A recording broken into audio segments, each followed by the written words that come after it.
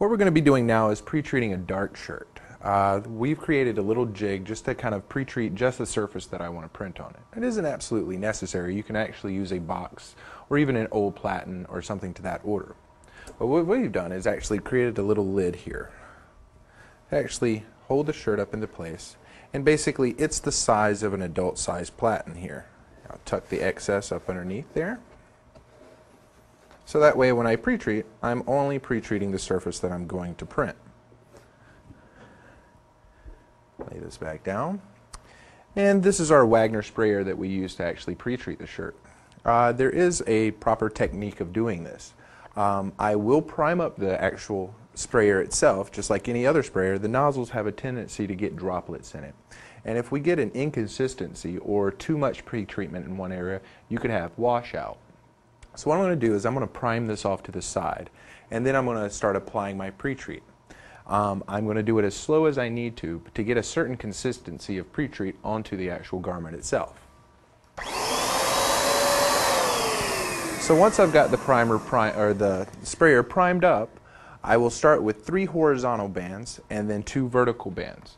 And about as far away as you hold this from your sprayer, from your surface, is about how wide your cone of your spray is. So I'm going to hold it about 8 to 10 inches away. And I'm going to start off of the side and finish off the side, sort of like painting a car or a fence. So that way there's not an over spray on the edges. I do not do an S turn because we would have a buildup of tree treatment around the edges. And what we're trying to get is a very consistent print and a consistent pre-treat.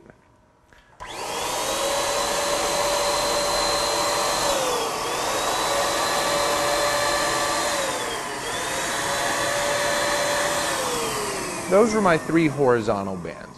What I'm going to do now to do the vertical bands is I'm actually going to turn the gun sideways, so that way the cone flattens out.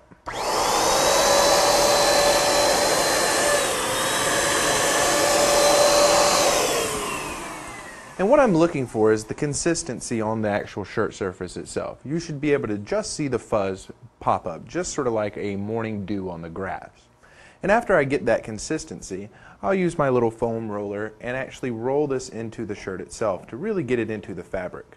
So that way, once I pull it off of here, I will take it over and do a pre-curing, basically a pressing of the shirt at a higher pressure on the actual heat press itself, so that way it can really solidify that pre-treatment into the fabric itself. So that way it'll also give us a nice base to print a good white ink on.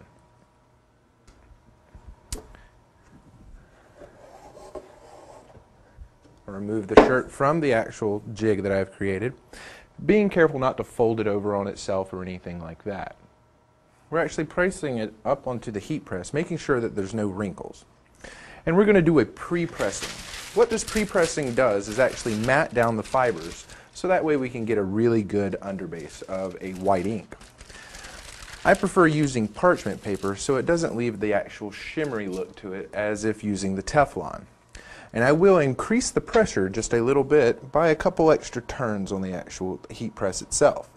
I will be curing this at about 325 for about 12 to 15 seconds, just to really mat down the fibers themselves.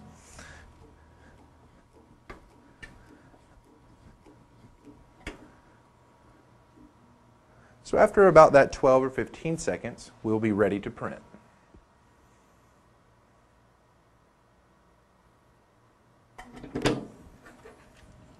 Removing the parchment paper, and then placing onto our platen and then into our printer itself.